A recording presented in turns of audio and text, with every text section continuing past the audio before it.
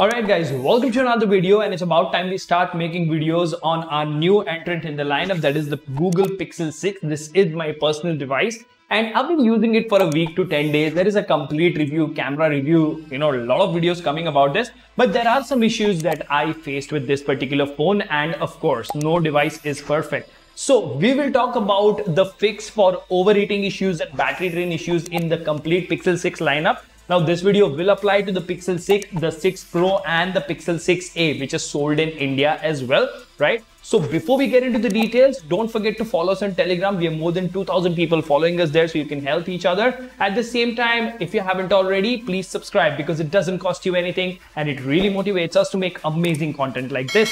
Now without further ado, hello awesome people, welcome to PhoneOps. My name is Kailash. Let's get going.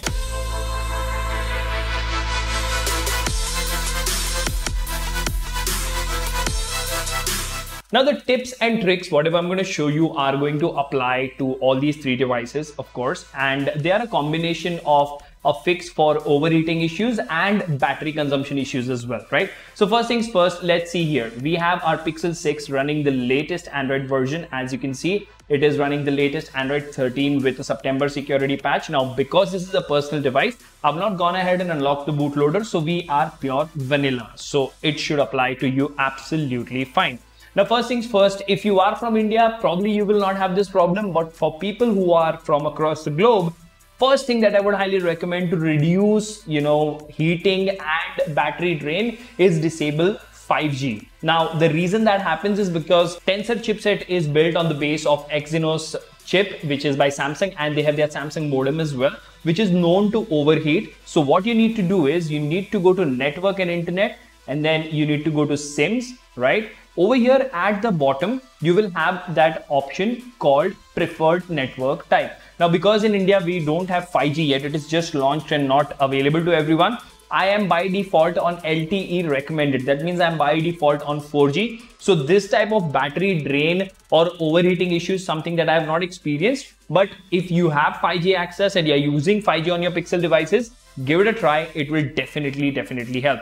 Now, another thing to note, let me tell you, this particular app that you see, it is an app from my Firebolt smartwatch here, right? Now, I'm not saying this app creates issues, especially for people who have Samsung smartwatches and are using the Samsung Fitness app. That app is known to cause a lot of battery drain. That is the reason I have installed it. So what you need to do is you need to go to app info, okay? And you need to go to permissions. Now over here, I have not allowed any permissions. But if you have allowed any, make sure you disable physical activity tracking. Now, as much as possible, if you see that this particular app is misbehaving and draining your battery, the first thing I would recommend is uninstall it. If you cannot make do without it, try to give it less permissions and, try to keep the battery optimization as optimized. So as you can see, keep this optimized. So this is a pro tip.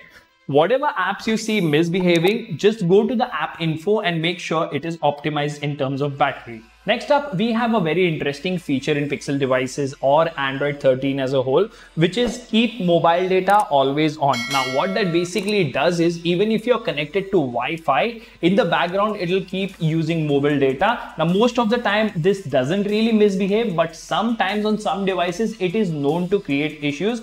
Now to go there, you need to go to developer options, for which you need to go to about phone, go to Android version, tap build number 7 times. You will get a pop-up over here stating you are a developer, right? Then go to system and then go to developer options, right? Now over here, just search for always, okay, mobile data always active. Select this setting, there you go, and I have kept it disabled. So you need to disable this so that when you're on Wi-Fi, it will use Wi-Fi. Once you move out of the Wi-Fi zone, it will automatically switch to mobile data even if you have this option disabled. Now we come to the specific battery related issues. Now there are a few applications by Google like device health services, digital well-being and Android system intelligence, which are known to create issues on the Pixel 6 in the Android 13 update. So similar procedure over here. What you need to do is go to settings, go to apps over here, and then see all apps. Now on these 3 dots, you need to select show system. Okay, so one by one, we will look at all these 3 applications. So the first one is device health services. So device health services. There you go. So what you would do is force stop this and then go to storage and cache, go to manage space and clear all data, hit OK. You are done for this particular app. Okay. Next up, you need to look for digital well-being. Most of us know what that is. Digital well-being. Similar thing to do here. Go to storage and cache, go to clear storage and hit delete. Now over here, you can go ahead and make sure that cache and storage both are deleted. Now there is a third application that we will also talk about, that is Android System Intelligence. So this is the one here. Now over here you need to go to storage, manage space, and you need to select all time, also clear now playing history and clear data. So once you've cleared data of all these three apps, just reboot your device once and you should be good to go. Now, whenever you clear the data of these three applications, your battery calibration will start again. Remember, this is a Pixel device that we are talking about, which relies highly on artificial intelligence. So you need to give it about a week's time whenever you've formatted your phone or if you've just purchased a brand new Pixel, because this particular device will learn your usage pattern, will learn your charging patterns and then give you battery life accordingly. Now, one thing to note over here, if you go to settings and battery, these options, adaptive charging and adaptive battery, they should definitely be enabled because that is what I was talking about just now. Now, moving on, we have a few more things to do. So you need to go to settings and then go to network and internet,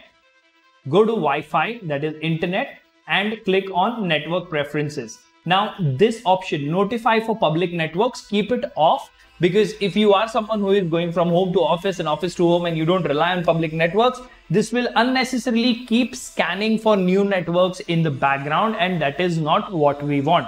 Another thing to turn off in network and internet is adaptive connectivity. Just go ahead and keep this off. They do say that it saves some battery, but that's okay. You can keep it off. And I have also experienced that keeping it off sort of helps me in save a little bit of battery life. Another thing, there is a Pixel stand. It's basically a wireless charger. So if you are not using that, very few people use that. Go to all apps again, select show system and search for Pixel stand.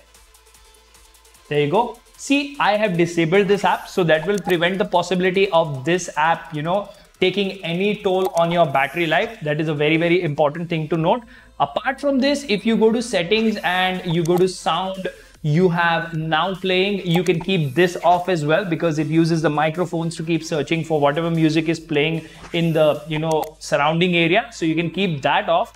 Basic things like, use a dark theme, use dark wallpapers, although that doesn't really save a lot of battery life, but you can do that, and use Accu Battery. Now, I'm not promoting this app, or this is not a paid promotion, but what happens with Android's battery, comparison, if you go to settings and battery, you don't really get the accurate results.